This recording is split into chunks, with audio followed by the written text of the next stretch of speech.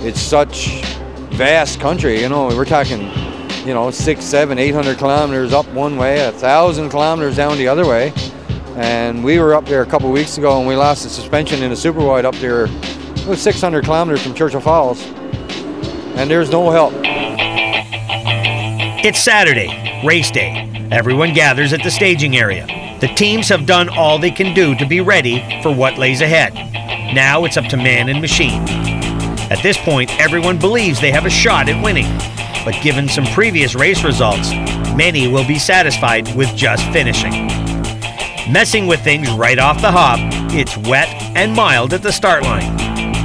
Not the ideal conditions. We prefer to have it a little bit colder, but I'm sure the racers are tough and they can handle the situation regardless. As I was joking around this morning at one of the teams, I said, it looks like we're going to postpone it. And after a few curses, he said, no, this is going, we're going. So they're ready to go. They're pumped up, been pumped up for a while now.